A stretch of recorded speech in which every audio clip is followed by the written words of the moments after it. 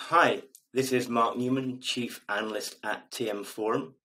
I'm delighted to be joined today by Sreenath Gopalakrishna. Sreenath is the Head of OSS Transformation at BT. Hello, Sreenath. Hi, Mark. And by Anand Patki. Anand is the OSS Delivery Head at Tech Mahindra. Hello, Anand. Hi, Mark. Now, as you may know, BT and Tech Mahindra have partnered for many years on different OSS transformation programs at BT. Those of you who are not familiar with BT, BT is a UK and global telco. It's the country's largest broadband operator, rapid deployment now of full fibre, and in recent years stepping into LTE and now a big focus on 5G rollout. So a lot of new networks, a lot of legacy as well to bring together. So we're going to be walking through some of the big issues and challenges and opportunities for BT. So Sreenath, maybe I can just turn to you first. So can you walk us through what some of the main challenges are for a telco such as BT in terms of making that OSS transformation? Good question, Mark. As you know, the customer demands have changed. We need to provide more bandwidth in a reliable and faster fashion. And also, given that networks are becoming increasingly software driven, we need to digitize the network, be it virtual or physical, and deliver them in a much faster fashion. And also using the principles of software in a very agile world. So the existing systems and process allows us to run the business today, but it isn't feasible for us to run the future. And when we think about how you approach an OSS transformation program, is there a methodological approach? Is there best practice to be followed in terms of how you move different applications to the cloud? There is no one best approach. Many factors play in, Mark, like security, how close it's to the network, do we have scaling requirements, what are the volumes? These are a few aspects that needs to be considered when we actually decide to migrate an application to cloud. It may not be pragmatic, though, to just migrate the application just like that directly onto the cloud. What we'll have to do is we'll have to reimagine the future and then kind of redevelop the application in the new world. So the way is that you imagine the future and then work backwards and then build the application and then use that to be deployed into the cloud. And sometimes we talk about the requirement for a single source of truth. And again, looking at BT, you're a telco with a rich history, and with the rich history goes a lot of legacy with it as well. So how realistic is it to have a single source of truth? Single truth inventory is the fundamental enabler for us to run automated networks and the relevant operations.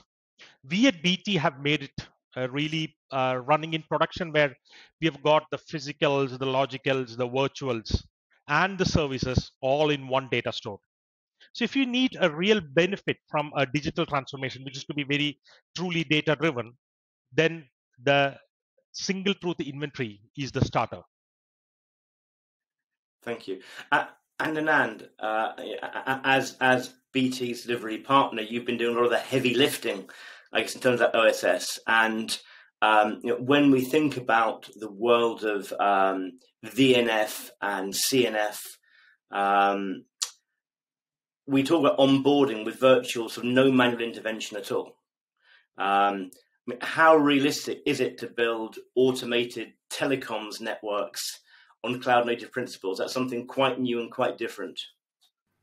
Thanks, Mark, for asking this very important and relevant question. So, what is happening in VNF and CNF world is really exciting stuff.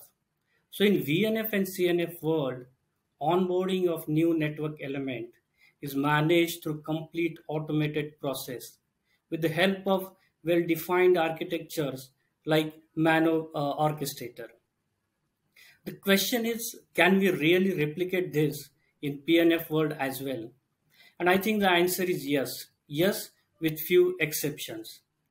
In fact, in BT, Through our OSS transformation programs, we have been able to automate most of the process steps in the plan and build journey required to deploy new network infrastructure on the ground. To achieve this level of automation, we have used tools like Tosca specification, Yang model, REST APIs, and Graph DBs.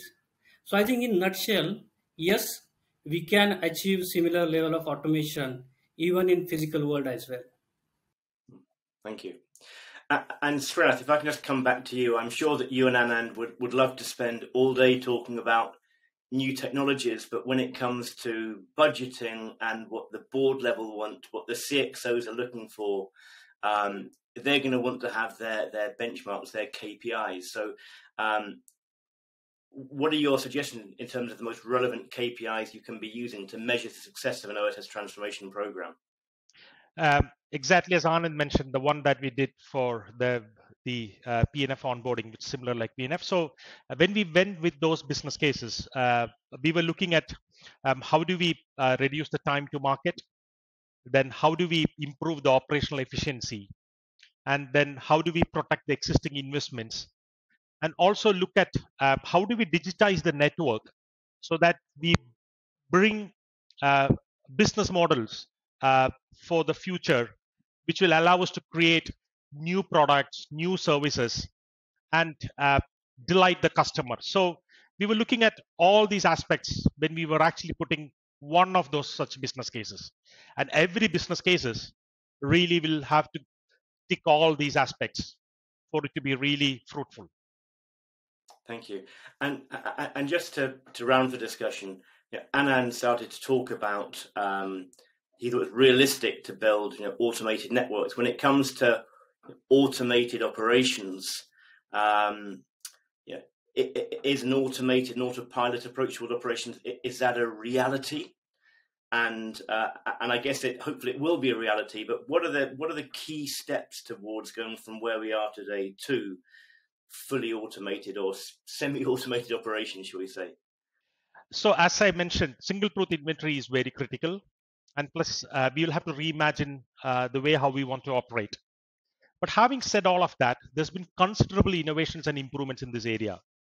Intelligent and integrated automation using real-time network data, OSS, BSS data, inventory with the power of AI is actually the reality which is going to allow us to get to a state of autopilot mode of operations. We have to get that way forward, and that is the reality for the future.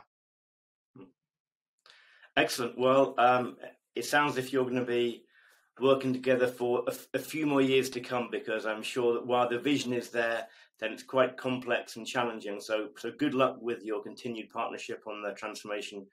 And Sreenath and Anna, nice to speak to you both. Thank you. Thank you, Mark. Thank you, Mark.